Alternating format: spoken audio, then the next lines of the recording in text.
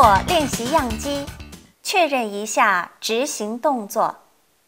请将 FX3G 的启动、停止开关设成开启状态，将练习机上的波动开关 X2 设为开启状态。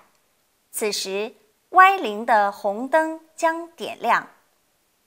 接下来，请将波动开关 X2 设为停止状态，但是 Y 零的红灯仍然保持亮灯，有点不可思议吧？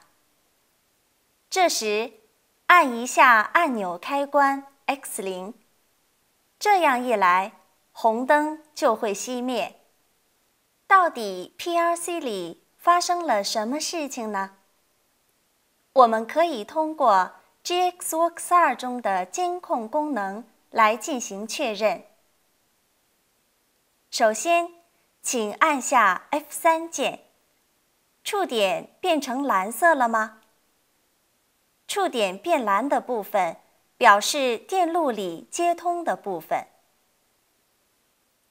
请一边观看监控画面，一边像刚才一样对 X2 和 X0 开关进行操作试试看。会发现 Y 零在保持自己的触点状态下，如果不通过 X 零对其解除的话， Y 零的线圈是不会被切断的。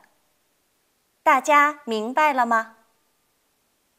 对于已经完成的梯形图，还能再次进行编辑。请按下 F2 键，画面将从监控模式切换到写入模式，可对软元件编号进行多次修改，多尝试几次看看。像这样，可通过 Works2 的快捷键进行编写程序，同时还可以进行动作确认，甚至可实现一连串的操作，极为方便。大家明白了吗？